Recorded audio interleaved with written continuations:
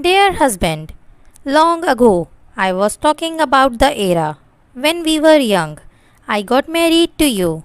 Our marriage was not the one in which we exchanged our hearts along with the rings. We got married because we had to. I still remember our wedding day. You were looking handsome enough to melt any woman's heart. Our families were happy to see their children married.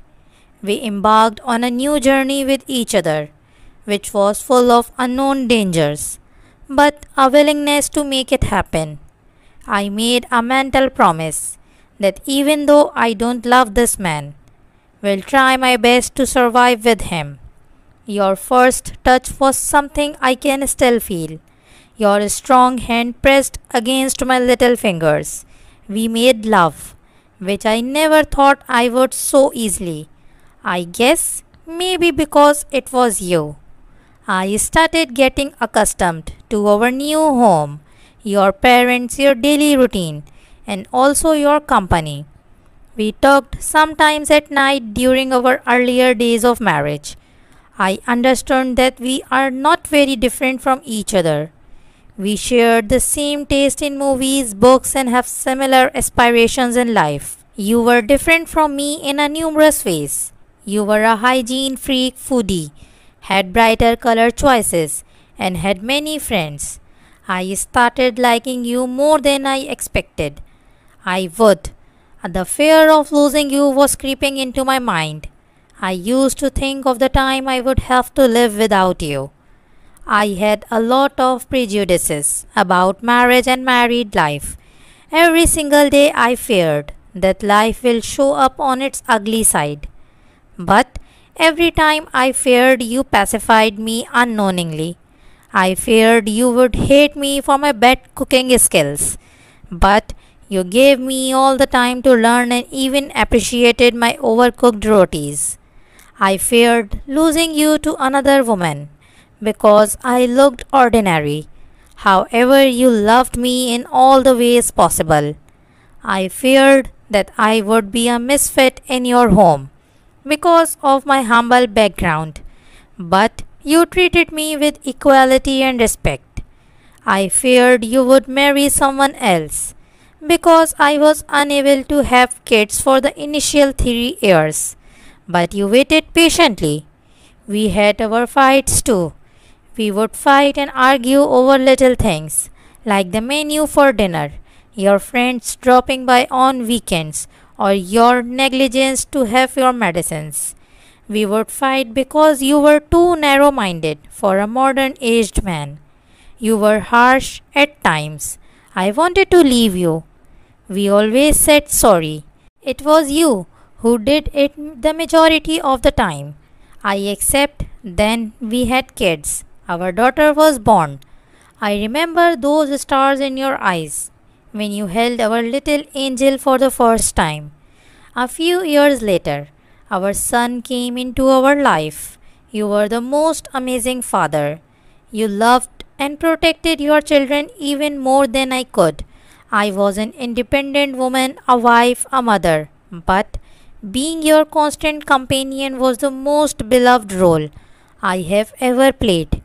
I never understood so many things about you, even after spending years with you in the same house.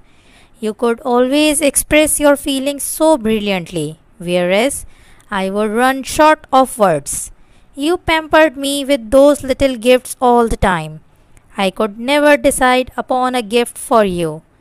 You changed for me, but I struggled to give up what I liked. You quit smoking as our kids were growing up. I still remember those annoying habits, like leaving your clothes in the bathroom, never switching off the fan while leaving, throwing your socks under the sofa, and many more. I got so used to them that I missed putting your clothes in the laundry basket the day you did it on your own. Once, when I fractured my hand, you did all the house chores, look after the children's. I never expected a man to be so helpful and sensitive to his wife. The kids grew up and left the nest to explore the greener pastures in life. Loneliness struck me more than ever before. You made it a point to go for evening walks with me, leave the TV remote for me, and even love me more than before. I wonder how you understand my deepest desires and untold pain. You always wanted to know what I like about you, but I never told you I like the complete you. Life without you would be so different. I would have survived, but with you lived. Ours was not a perfect marriage. Perfect marriage is not the one in which two people are similar or compatible, but it is the one in which two people are willing to bend and love each other. You can fall in love with your partner if you can see how beautifully imperfect they are. You always have the option of making it or breaking it, but the beauty of marriage lies in the fact that it is just not worth a divorce. You have completed my life in a number of ways. Today, 35 years later, I sit with my grandchildren around me, old, overweight, and wrinkled.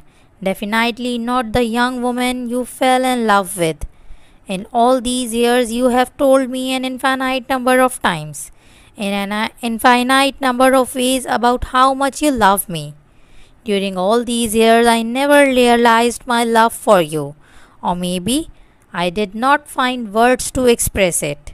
On our 35th wedding anniversary, I would like to tell you that I love you more than anything and anybody, even more than my children or even more than myself.